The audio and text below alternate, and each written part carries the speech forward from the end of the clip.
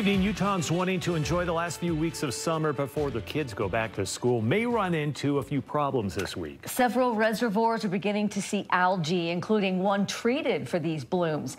The other problem, with temps remaining high, wildfires continue to compromise the state's air quality.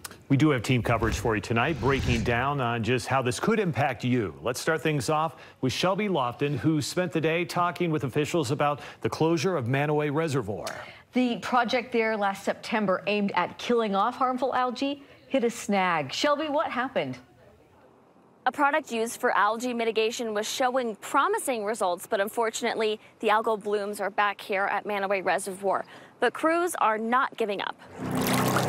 In the middle of summer, people around the globe are flocking to water, including Paris, where the river Seine did not pass water quality tests, leading to a delay of some of the games.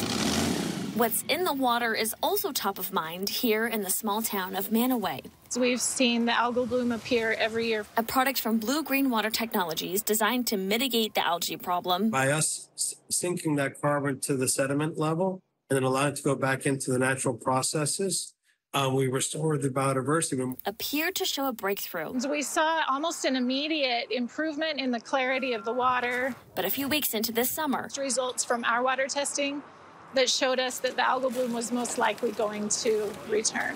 Crews took several boat trips to do a spot treatment with the same product they used before. Maintenance treatment to see how it goes, and we're hoping that it will resolve the algal bloom for the rest of this year.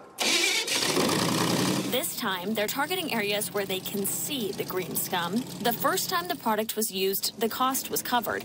Not this time. But when the mayor made his budget for this year, he included a follow-up treatment. Now, Brigham City will need to see if the price tag is manageable. We'll have to evaluate whether the cost of ongoing treatments is worth the effort. If it works here, it can be a game changer for all bodies of water in the state. 50% of our oxygen comes from water bodies around the globe.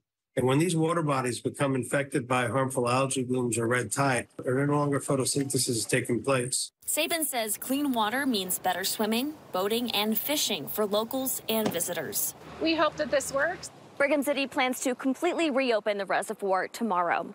In Manaway, Shelby Lofton, KSL 5 News.